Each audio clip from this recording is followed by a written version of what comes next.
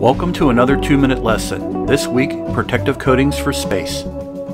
AZ Technology in Huntsville, Alabama, over 20 years ago developed a spray coating that's used on the International Space Station and the Curiosity rover on Mars. Not all space environments are the same, and if a material can survive in space, it may prove useful for longer exploration missions. The coating used on Mars Curiosity met stringent outgassing and extreme temperatures, as well as thousands of hours of UV exposure from the sun. As of 2020, there are around 19 coatings used for spacecraft and the space station. These coatings have proven durability and are very affordable.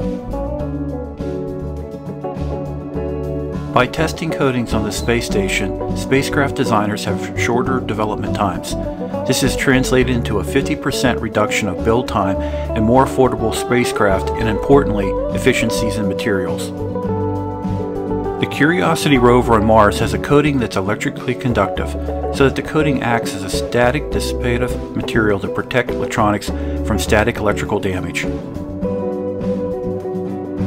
In addition to protection from heat and static electricity, coatings have been developed that provide some shielding from radiation that is naturally found in space.